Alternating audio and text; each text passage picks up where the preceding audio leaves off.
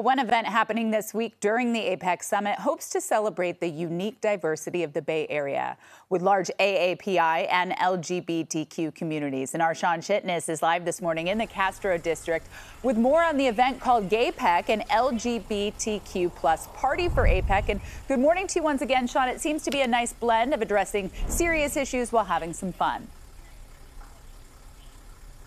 Nicole, that's right. They definitely want to party, but they also want to talk about equality for the LGBTQ community, specifically in the Asia-Pacific region. That's because among the nations that are in APEC, there is a range of policies for queer people. So GAYPEC hopes to be a celebration for the delegates and visitors that are here, celebrating the intersectionality of AAPI and LGBTQ identities, also looking at the history of this neighborhood and using it to push for progress and more acceptance abroad.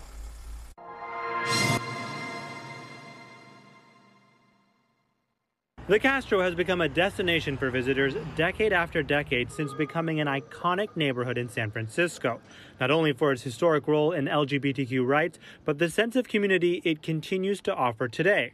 So Bay Area leaders decided it was the perfect place to host a party during the APEC Summit. We're excited to be able to host GAYPEC, recognizing the intersectionality between that of the Asian Pacific Islander community, as well as our strong LGBTQ plus community. South Bay Assembly member Evan Lowe wants to lean into those large demographics and set an example for how they can thrive, especially for those who identify as both. If APEC was going to be in my hometown, I really ought to help put together something big and gay and queer for the event. San Francisco Supervisor Raphael Mandelman's district includes the Castro. He says they had to take this opportunity while hosting one of the largest international events in the city's history. I do think that there's tremendous power in community. Mandelman acknowledges that because the level of acceptance for LGBTQ people in the Asia-Pacific region can vary, it may not be easy for some attending APEC to show up to an event like this. There are also delegates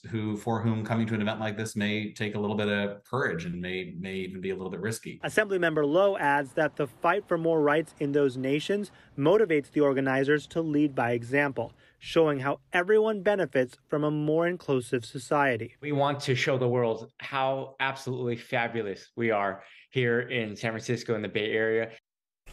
So on the serious side, we are talking about issues related to marriage equality, adoption rights, as well as hospital visits, being able to serve in the military, and donate blood. But like we said, it's also a party. They have a full guest list, and they are looking forward to having multiple drag queens perform on Wednesday night. Nicole, back to you.